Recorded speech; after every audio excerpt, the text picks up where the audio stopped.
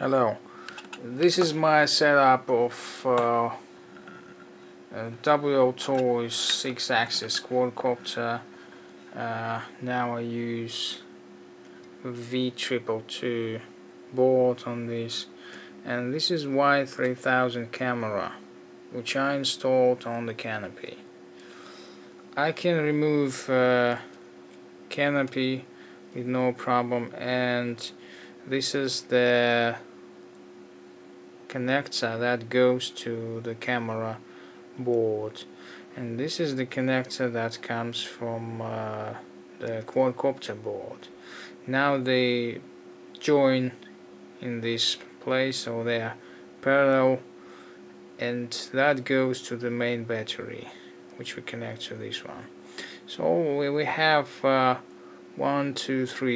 female JST connectors and 2 males, so 5 connectors for this aircraft plus 1 connector on the battery, so we have 3 JST connectors. Of course, it's not really, it's a bit heavy, not for this aircraft, but in general.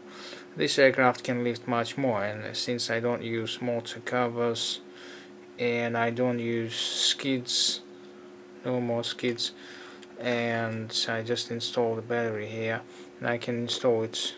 So the long battery I can install this way, and the wider battery I can install this way, because those plastic things, see, this one, hold it from the bottom.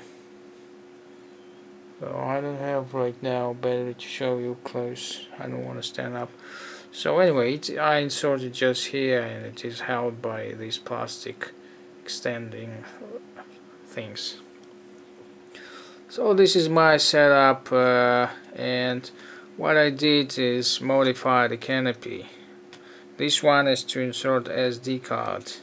Maybe I should make it wider, because it's not really comfortable to do that with my fingers.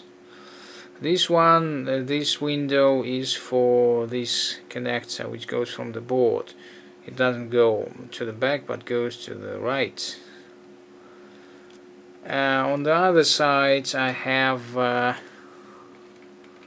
window for the button on the y3000 camera, and now I need to make it wider, because I use it no problem with my fingers, but in the field it's not very good, because I have to hold the quadcopter this way to see the button on that board inside. You see over here there's a LED which blinks, and I want to see this to make sure that I turn on. At the same time I have to press this button and to see what's going on here, see? And it's not very comfortable in the field, so I'm going to make this window a bit wider, and you can see how I normally do that. So how I made these windows, I'm going to demonstrate it right now. So I use this thing, paper clip. I removed plastic from here, and this plastic allows me to hold it. It doesn't get really hot. The hot is only the tip, but if I strip it completely, this part will be hot and it will be hard to hold in my hand.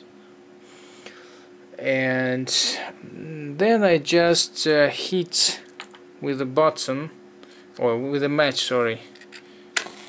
I light the match and I hit the wire. You can use any kind of wire.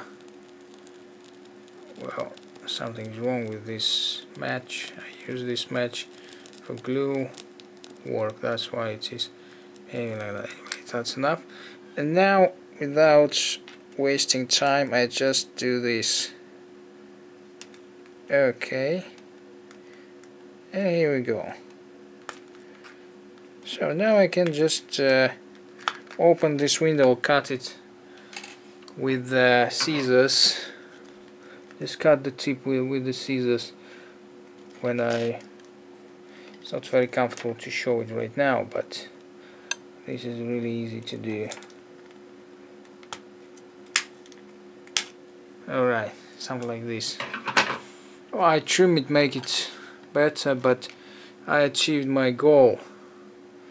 Now it is much easier to press that button on the camera. So this was my setup. Thanks for watching. Bye bye.